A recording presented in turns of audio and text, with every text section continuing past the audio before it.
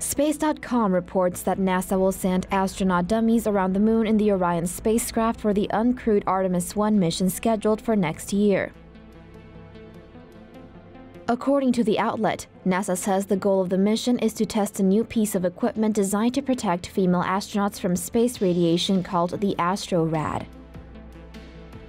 According to Space.com, NASA's physiological models indicate that women are more vulnerable to radiation exposure health risks than men.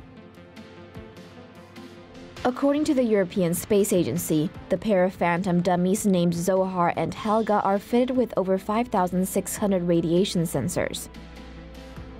Zohar will wear the astronaut protective vest, and Helga will not, which will help researchers evaluate the effectiveness of the vest.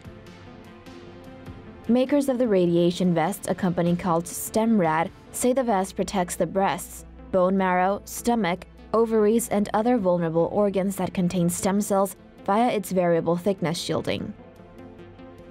According to the Tel Aviv-based contractor, the contoured shields are solid polymer shielding elements that are arrayed in a scale-like structure.